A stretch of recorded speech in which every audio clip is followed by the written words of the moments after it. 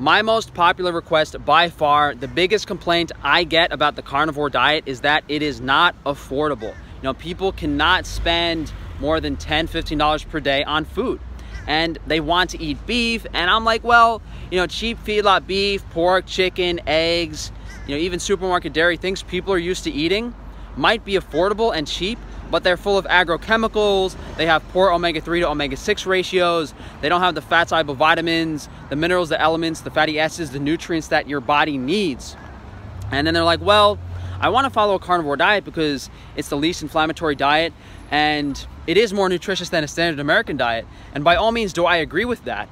But I cannot comfortably recommend someone stuff themselves full of feedlot beef. It's not going to make them healthy. It might be better than a standard American diet for some people, but what we're gonna do is go to a local Asian grocery store. We're gonna look for wild-caught fatty fish. This diet of wild-caught fatty fish is arguably the most nutritious diet, including finned fish, shellfish, you know, anything from salmon roe to uni, depending on the pricing in your local Asian market. But you will be surprised at the sheer variety of fresh, frozen, preserved, canned fish, as well as the price point if you look around. Yes, there are other options like, you know, going to local farmers, and some people can get local grass-fed beef for a fairly affordable price point, but that usually requires buying in bulk or being in a generally very low income part of America or Europe. So for most people, this fatty wild-caught fish diet will be the most affordable, the most nutrient dense, and will alleviate any concerns you might have about negative pollutants or chemicals in your food, as well as a lack of nutrients in your food. This is actually an H Mart. There are a bunch of these in New York. Sometimes I go to Chinatown too, and I go get some fish. But what we're really looking for is what I would call trash fish. Not that they're necessarily trash fish, but they're wild-caught fish that are less desirable because they are like super fatty, super oily, not as palatable, as approachable as, you know, fish that people are used to eating. You know, you're not going to go in here and get wild-caught salmon at an affordable price. That's not what we're doing. If you guys haven't been to an Asian supermarket, they tend to have the best variety of like fruits, vegetables, as well as amazing prices on them.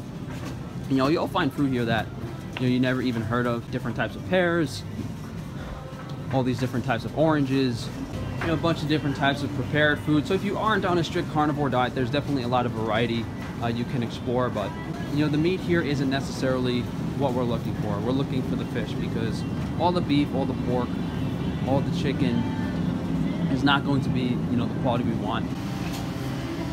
You know, if you're a vegan, you could really save money.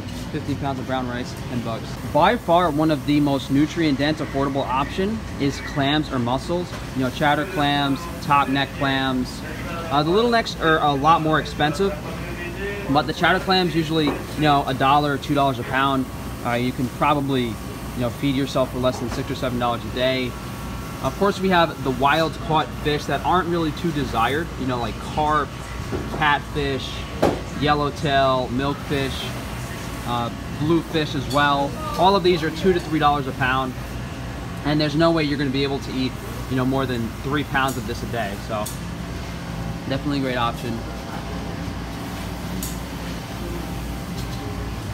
Mussels, $4.99 for one bag. Definitely not expensive.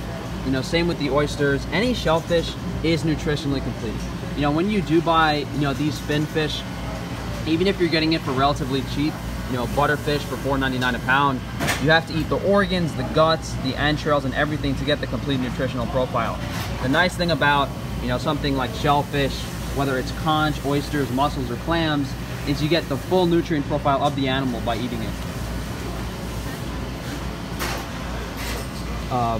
Blood clam, I've had these before. I really do like the wild varieties, the heirloom varieties of clams. So these are a lot more expensive, but if you do get to try these, they are tasty. You know, this is what we don't want, farm raised. And generally speaking, any fish that is a really popular name, like trout, you have bronzino, you had the, you know, the tilapia over here earlier. Those fish do tend to be farm raised, so you want to be careful for that. You know, this is a bit on the more expensive end, you know, $7, $8, $9 a pound. But mackerel, $3.99 a pound, and you'll usually see You know, Spanish mackerel even cheaper, $2.99 a pound. This is Norwegian mackerel for $3.99 a pound. Flavor-wise, I don't really like the Spanish mackerel, but the Norwegian mackerel is really fatty and really good. Probably couldn't eat more than 2 pounds of this per day. So I always tell people, you know, mackerel, herring, great, cheap, affordable options for this diet that are nutritionally complete. You know, sardines unusually expensive. Usually, surprisingly, sardines and anchovies are more than you would think. Wild salmon, $12.99 a pound. Definitely out of a budget range, but it's something that I really like and enjoy, and I'll have this a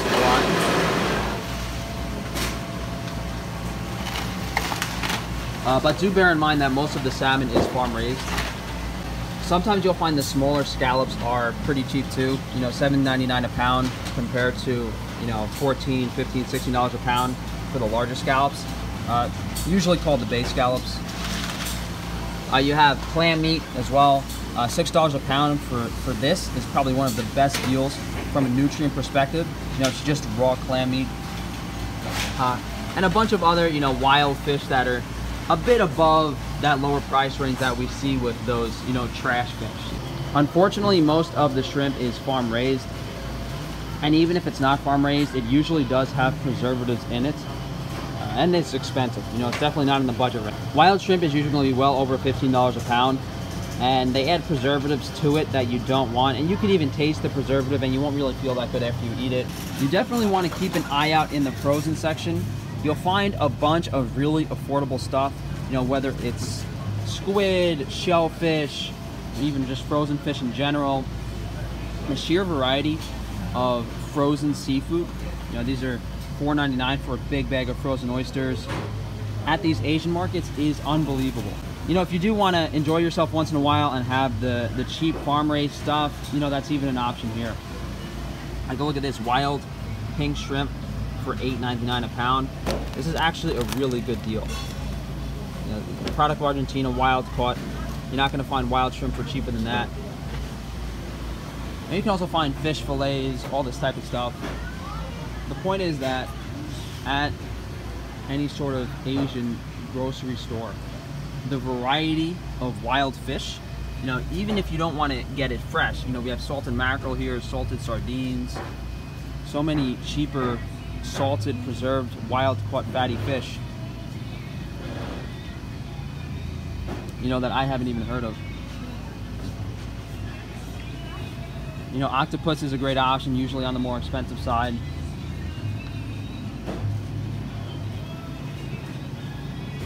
You know, look at this, a giant 4-pound baby clam meat bag for $25. That's great, and it's already prepared. You don't have to do anything to it.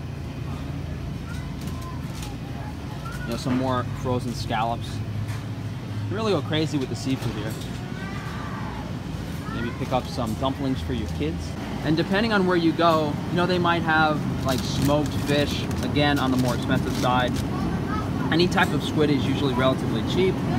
You know, if you don't want to wait for them to fillet the fish, you can get already filleted Norwegian mackerel, you know, salted Russian mackerel.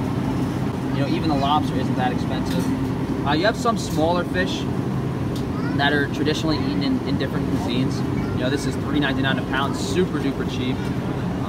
Even the sea urchin, the uni, you know, this is one of my favorite things to eat. $11.99 a pound. Obviously, you know, not the highest quality sea urchin roe. I'm actually going to get one of these today because I love this stuff. You know, I mean, you know, this is definitely not a budget thing, but you know, just for $12 to get a lot of nutrients for the day is great. Faroe Island is the farm-raised salmon. We don't really want that. A lot of the fish eggs you see in the Asian grocery store are actually, you know, they have dye and a bunch of other things added. You can see sorbitol, vinegar, bonito extract. You don't really want that, but they do tend to have just regular plain salted salmon roe. And yeah, I mean, $60 a pound, not on a budget, but you know, having a couple tablespoons of this a week isn't really out of the realm of possibility for a lot of people. And if you really want to go for a cheaper option and you love the stuff, you know, there are additives. So you can get, you know, sweet fish roe for a portion of the price, but you're dealing with all these additives that could cause issues. They do have a lot of live seafood. even though the blue crab might only be $2.99 a pound, the yield is not going to be that high. Some of you guys might be thinking, with all the fresh and frozen seafood at this market, why would we go for canned food? And you're absolutely right. Most of this is more expensive. It tends to have anything from soybean oil to sauces, olive oil, preservatives. You know, we still have the concern, is it wild caught? You know, what was in the can lining? And it being more expensive, you know, what's the point of getting it? But, you know, things like herring can be relatively affordable. You can get clams, oysters that are very nutrient dense, but unfortunately, you see that's in sunflower oil. Sometimes these are in cottonseed oil. So again, the shellfish, very nutrient dense option, even canned, you know, but who's gonna pay, you know, $8 for, you know, half a pound of wild salmon when you can get the fresh or the frozen stuff for cheaper? So if you do want to incorporate canned seafood into your diet, by all means you can. It just tends to be more expensive and worse for you than the fresh or the frozen stuff. You know, stuff like sardines, anchovies, you know, this is pretty expensive. You know, you're paying $3 for 2 ounces of fish. This is $15 for 8 ounces of fish. Not exactly affordable. Oh, I've never seen this before. Liver pate. Pork livers, pork fat seasoning. I guess if you really didn't have access to liver, you could go with this stuff and have a small amount of it. I wouldn't necessarily go for that. I mean, if you had no other source of liver in your diet, I guess you could have some of this because, you know, it has a significant amount of vitamin A. If you're buying wild-caught fatty fish, just don't have them fillet the fish, take it home, and you can eat the liver of the fish.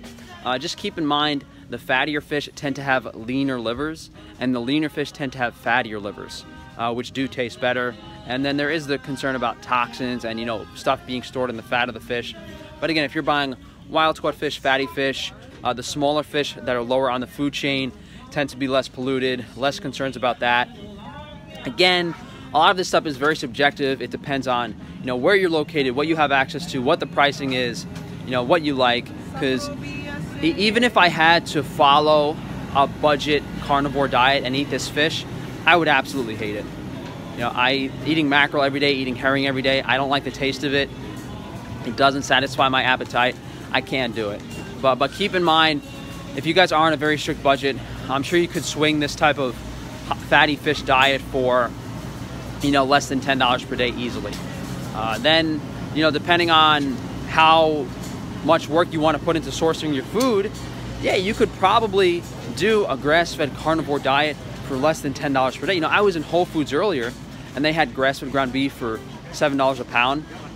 So if you could get them to give you, you know, the fat scraps for free, I'm sure that you could end up spending less than $10 per day on grass-fed beef carnivore. It's just a lot more effort is required, and you're probably going to be eating less food in general. So if you're the type of person, you know, if you're bodybuilding, if you're lifting weights, and you need to eat like 3, 4, 5 pounds of meat per day to maintain your body mass, if you're a larger person, then the fatty fish is a better option.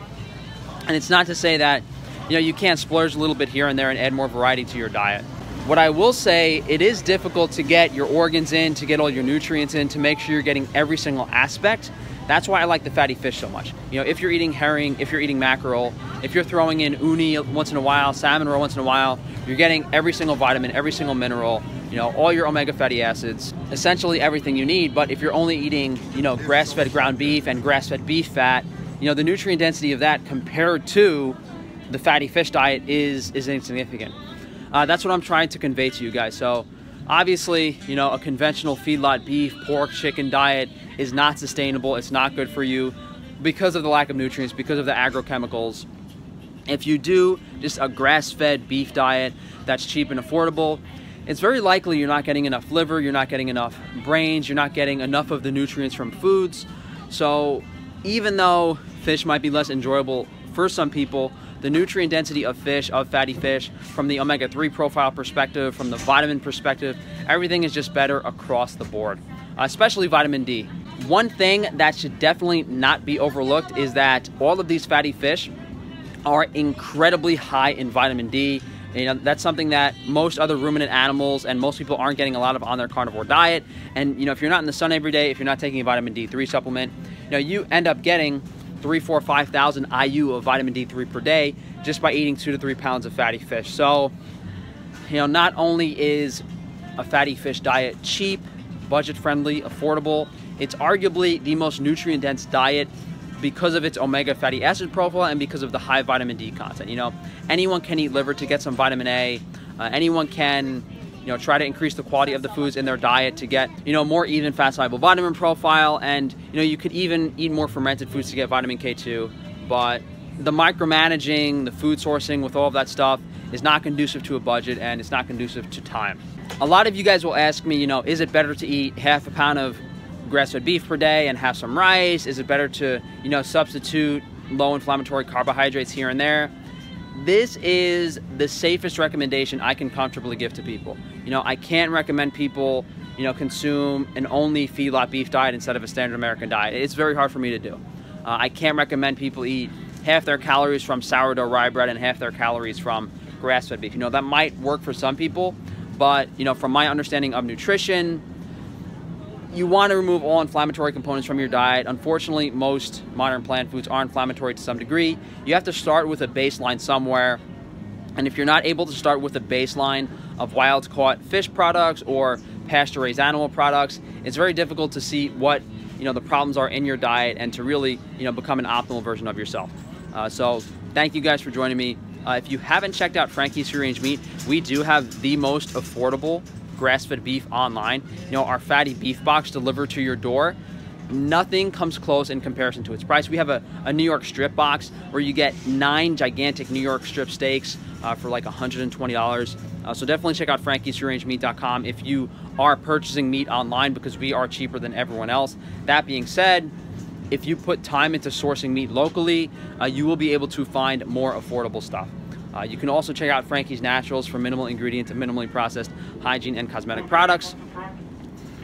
If you guys could please like the video, subscribe if you haven't, hit that bell icon, as well as share the video if you can. If you guys do have any other questions pertaining to, you know, how to do this on a budget, I mean, this really was my answer. You know, go to your local Asian market, go to your local restaurant supply store, go to your local supermarket, find a cheap source of wild fatty fish.